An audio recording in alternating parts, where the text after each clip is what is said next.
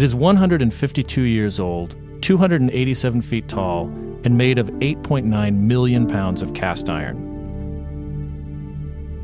It's the most recognizable symbol of American democracy and a worldwide icon. And, like any man-made structure, it has endured its share of nicks and dings and suffers from more than 1,300 cracks and defects from exposure to lightning, rain, and the occasional earthquake.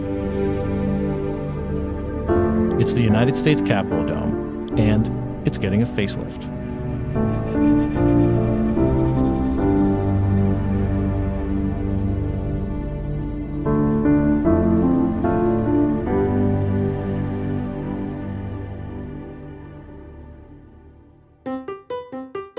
The first Capitol dome, made of copper and wood and designed by Charles Bulfinch, was finished in 1824.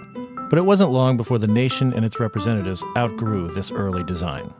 As the nation grew and we got more members in Congress and the Capitol got very crowded, so they decided to add those two new wings, the new House wing and the new Senate wing, which opened up in the late 1850s. And when they began to complete those wings, they realized that that old small copper dome looked out of place. It didn't fit the much larger building. So in December 1854, Philadelphia architect Thomas Walter, who was already designing the Capitol's extensions of its House and Senate wings, unveiled plans for the massive new dome. It would fit the grander scale of the building, and perhaps really importantly, it would be built of cast iron that would be painted white, and that would make it fireproof because many of the Capitol's historic spaces had been burned in various fires throughout the early 19th century.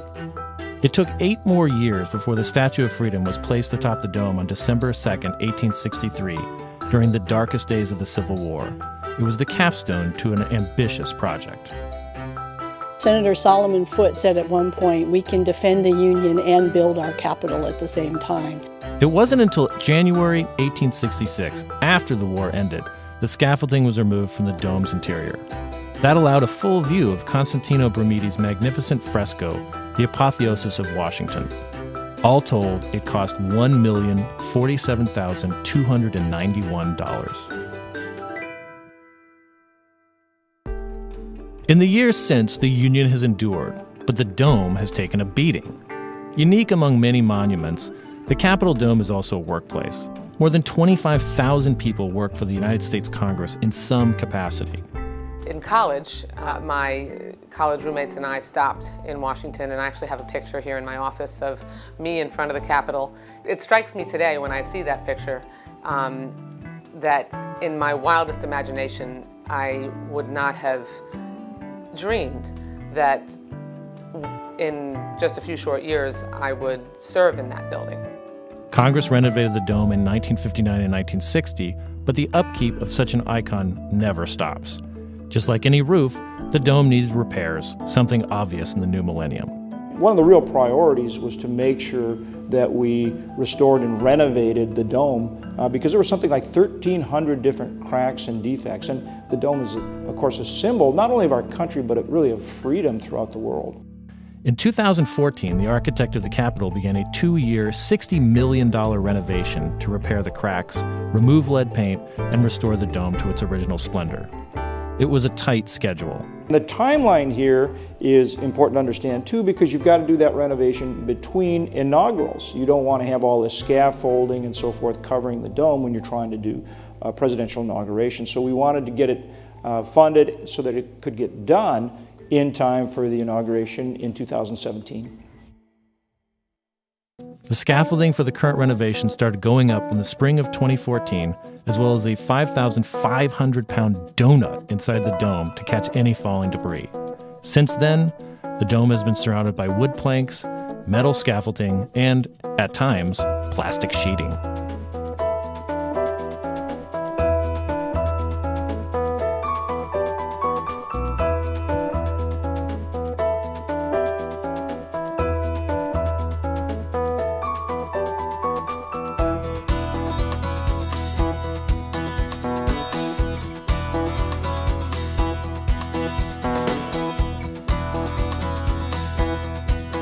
The scaffolding is now coming down, and workers are starting the final phase of repairs. For many people, this may be the only time they see the dome in person, but the scaffolding will place any photos very firmly in the current time period. And these repairs will make sure future generations will be able to see it as well. By design, and by very, very strict design, we don't have an organized religion. We don't want one. We've seen what it did to Europe. We want no part of that. But we sense there's something missing in that spiritual sense. So we create this, this temple. I like to think of it as a metaphor for trying to make the whole country better, the government itself, you know? Always a work in progress. I mean, it is literally the building that represents the United States of America. Everyone around the world knows what it means, what it stands for.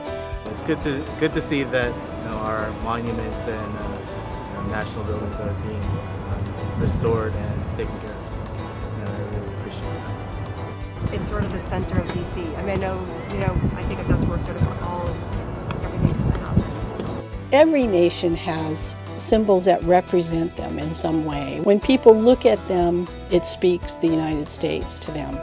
But I would argue the most important symbol and the most recognizable symbol that really speaks for the United States is the Capitol Dome.